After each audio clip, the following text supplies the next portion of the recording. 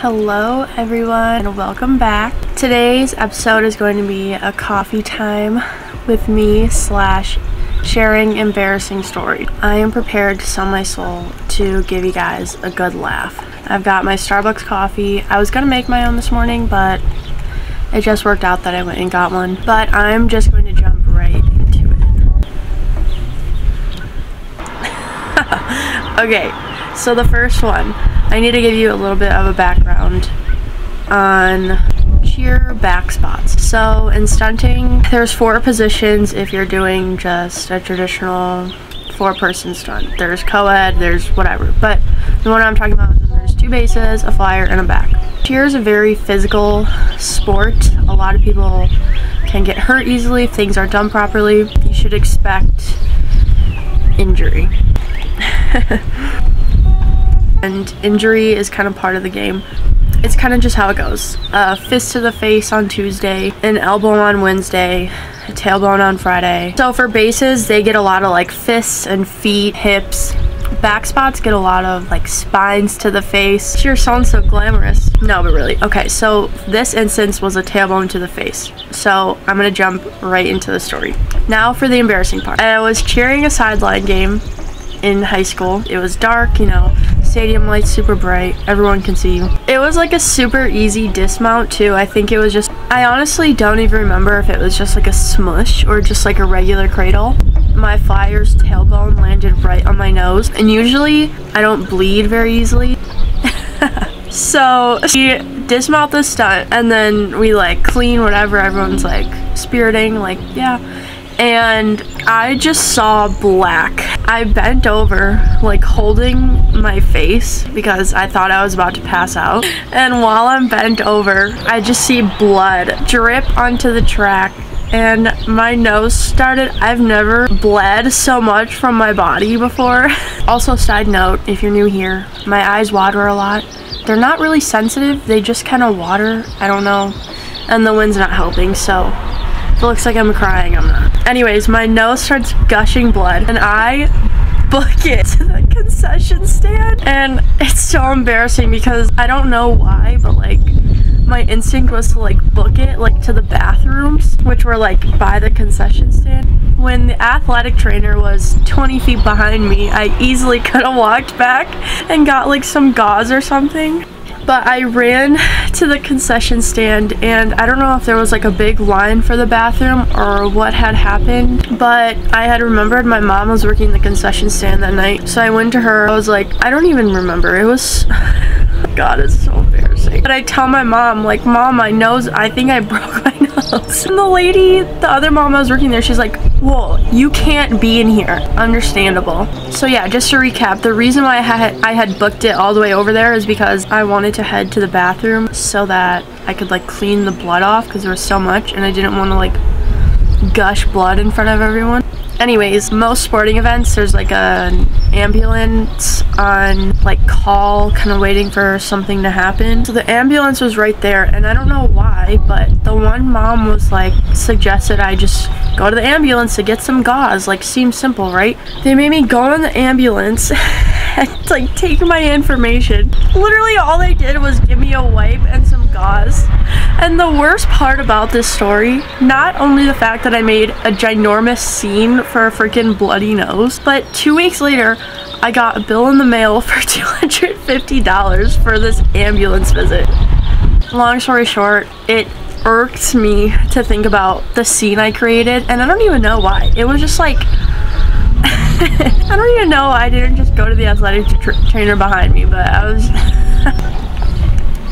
Okay, next story. I used to go to this dude ranch when I was younger a few times, like for summer camp. I just absolutely fell in love with like the environment, horses, taking care of animals, things like that. So basically, I really wanted to go to SIU, Southern Illinois University, because they have a pretty good ag program, and I wanted to cheer there. Didn't work out, but this is what was happening at the time. At this camp, there's groups. They're split into like boys and girls. Some of them are called like the cowboys for the younger ones. You get the gist of what I'm saying.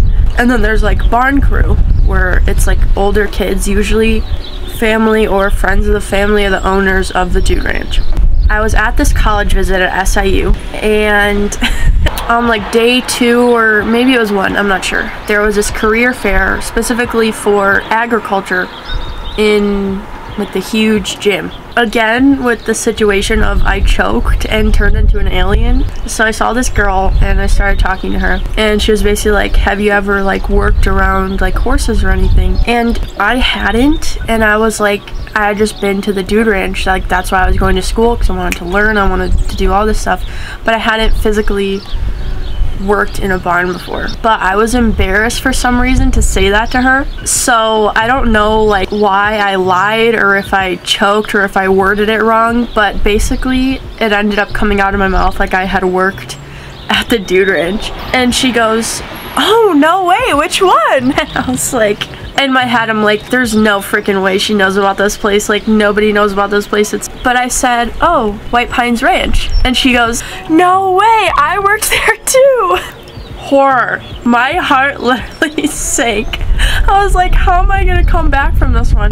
So she's like looking at me like into my soul, and I can't tell if she like knew, but she's like, what summers did you work? And then I said it, like the summer I was there, and she's like, me too. I was like, are you playing me?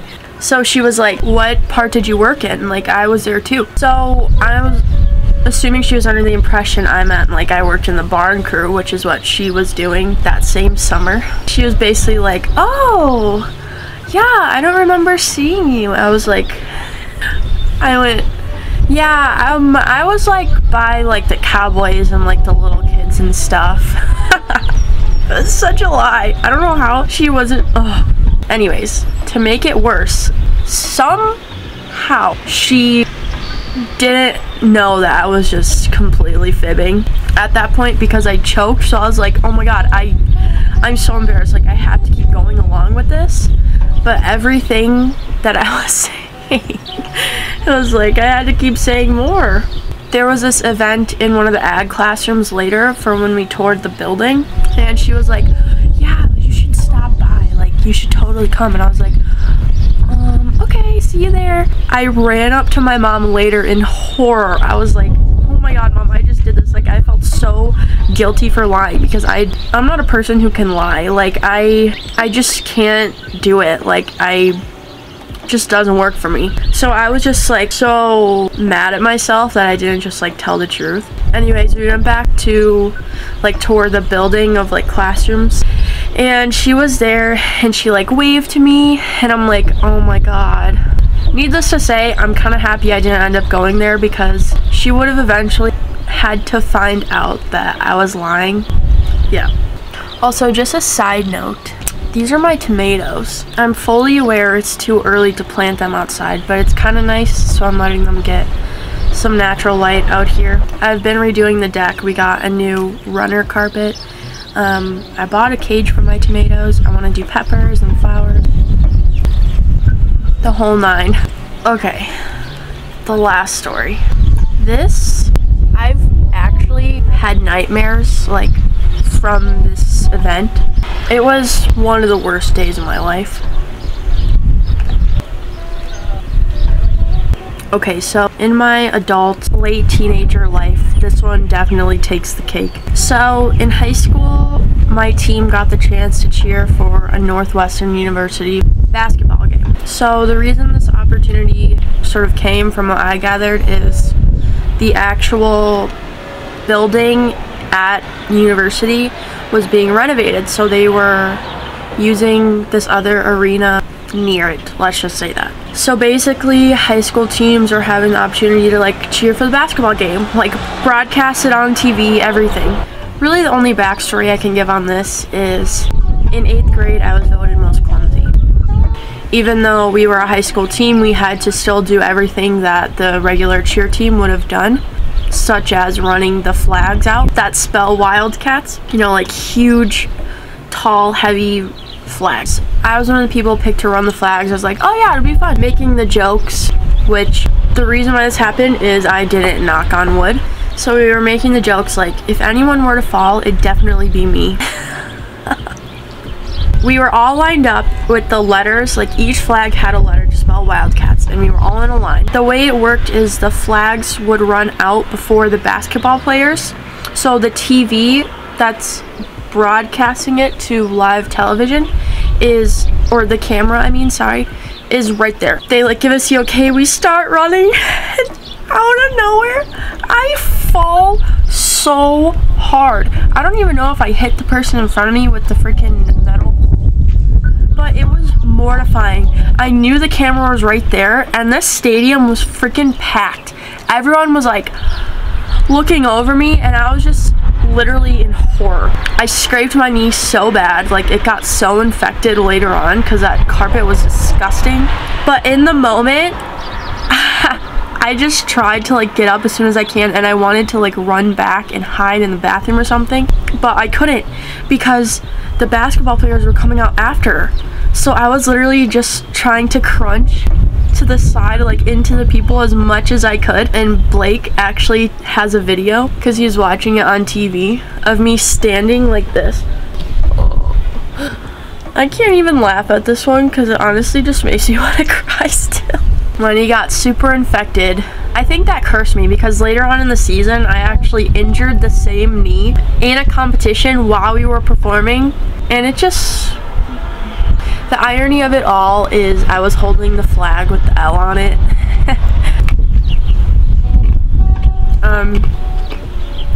Mortified. To make matters worse, my coach was mad at me that I fell. I was like, I'm literally a 17-year-old girl who just fell and is like dripping blood from my leg and horrified, and whatever. It was just not a good day. Anyways, those were my embarrassing stories for now. If you want, I can do a part 2 because apparently my life is just a series of unfortunate events, but it makes people laugh. So as always, if you like this video, make sure you like, comment, and subscribe. It really helps me out. And thanks for having your morning coffee.